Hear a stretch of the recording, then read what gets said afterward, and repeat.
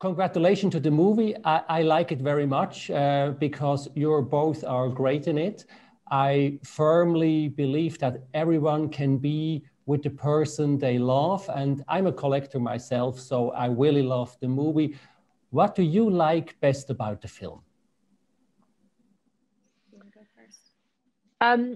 For me, I think there are many things about Ammonite that I really love and really appreciate. And I think one of the things for me is that, you know, this is a story set in a time, in a period in history when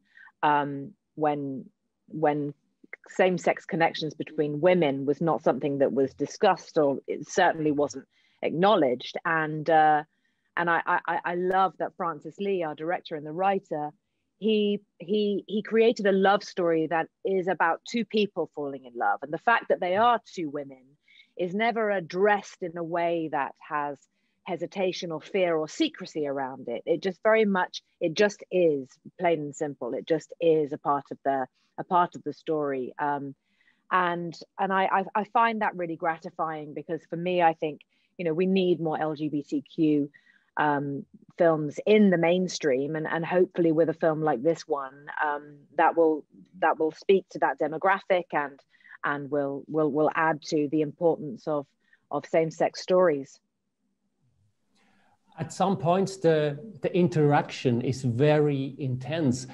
Saoirse, was it important to you who played the other part? Yes, it was. I mean, Kate was on board before me anyway, but if she hadn't been, I would have wanted it to be with Kate, because I instantly felt very safe with Kate. Even from before we had worked together, you know, we seemed to get on very well. There was a real ease between the two of us, and that was really what we needed in order to make this story work. And, you know, Kate and I were incredibly involved with Francis in the sort of trajectory emotionally that these women took, and yeah, I would have only wanted to do that with someone that I admired and respected, but also just someone that I could kind of have a laugh with and be on the same page as. So mm-hmm. Both did each other good and blossomed, I think. Is that what the film is trying to convey? I think that's definitely it's an important part of the story, that, you know, who we choose to love can also end up defining who we are, and teach us more about our true selves, almost, than sometimes each other. And I do feel that that is a part of our story, and a very beautiful part of our story. Go ahead, Saoirse, sorry.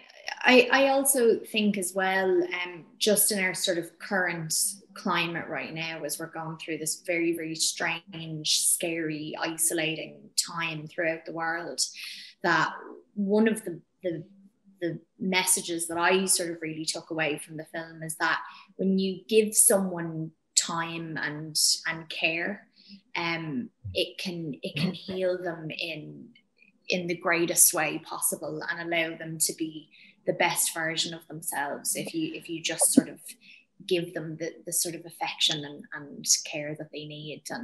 And we spend so much of the film just watching Mary take care of her and show her affection without Charlotte even realizing that that's happening. And there's a real sort of tenderness there that I think is something that people have become really in touch with in their own lives now. You know, we've had so much time to think and so much time to either be by ourselves or be in our little support bubble with the people that we really love. And the one thing that we've all been able to give each other is our time and our attention.